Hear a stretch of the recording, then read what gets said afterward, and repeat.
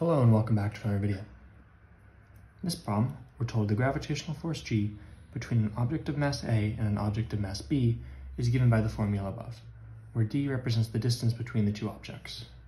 We're asked which of the following expressions represents the square of the distance between the two objects in terms of the masses of the objects and the gravitational force between them.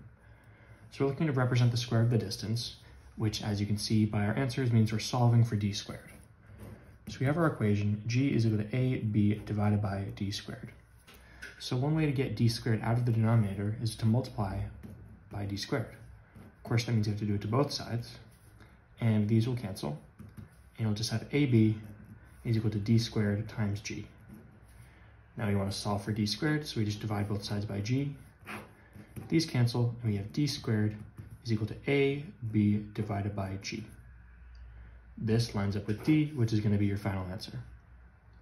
As always, thank you for liking and subscribing, and I'll see you in the next video.